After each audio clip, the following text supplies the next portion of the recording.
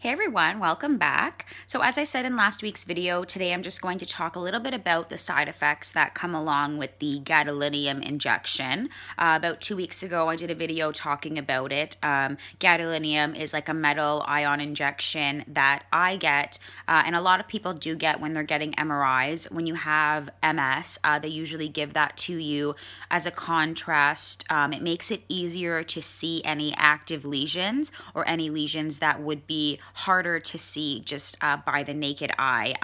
I get it every single time I have an MRI.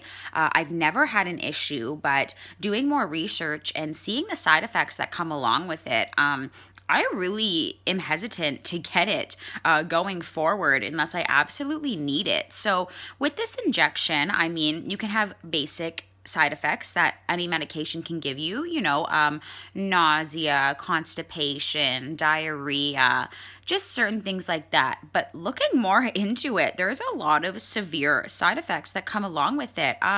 Ones that I came across are it can cause blood clots, hair loss, fever. It can give you problems with your eyes, so you might lose vision, cognitive issues, some memory loss. What else did it say? Problems with your muscles, severe itching in your skin, and the list just goes on in regards to this gadolinium shot. I also read that they believe that getting this shot can be linked to people developing something called NSF, which from what I understand is almost something that affects your joints. So it makes it really hard for you to move and causes you severe pain.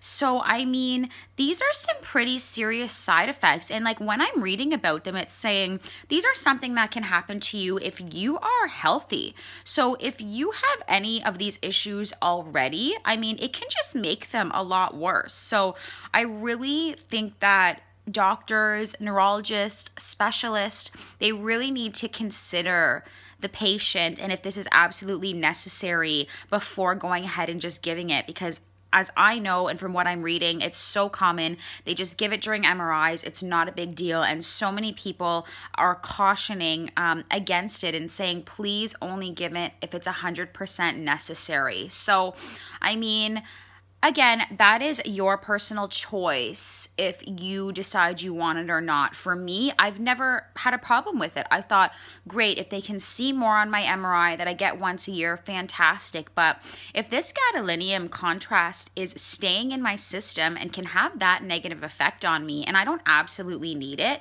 then I think I am 100% against getting it. And this is something I am definitely going to talk to my specialist about when I see him next. And I actually will share the information with everybody about what he says to me and his thoughts on it, because I'll be really interested to see what he says also.